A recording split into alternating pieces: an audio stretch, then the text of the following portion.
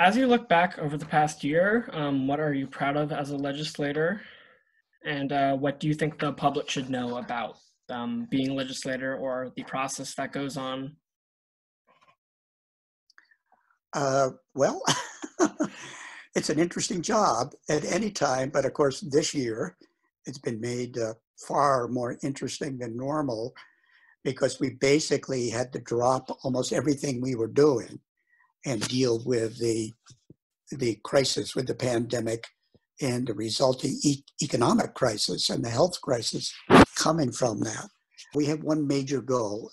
We have to pass a budget, which is something we normally do back in May, but the pandemic got in the way. And what we did do in May is pass a budget for 1 quarter.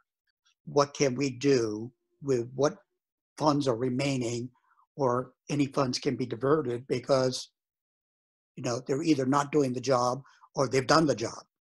I think the responses we did make were good, but at the same time, we should learn what systems were not really set up to handle this pandemic and this crisis. In my committee, for example, I'm in the General Housing and Military Affairs Committee. So the middle word housing tells you it's a big part of what we deal with. We are really looking at the various programs about keeping people in housing, dealing better with the homeless because they got tremendously impacted when the pandemic hit, and just how can we make housing more affordable in general. What do you think Vermont should be doing at this point in time? I guess both in terms of legislature, but also the public. The public should continue listening to the science. Let's continue doing what we should do to lessen the impact of this disease. And again, I think Vermonters are doing a terrific job. Let's just keep it up. I also think the public, and again, I think we're doing a very good job of looking out for one another. And typically we do a pretty darn good job of that in Vermont.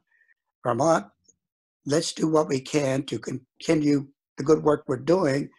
And let's figure out the best way to come out of this pandemic so we're better off, we're better prepared, and people are in a better place.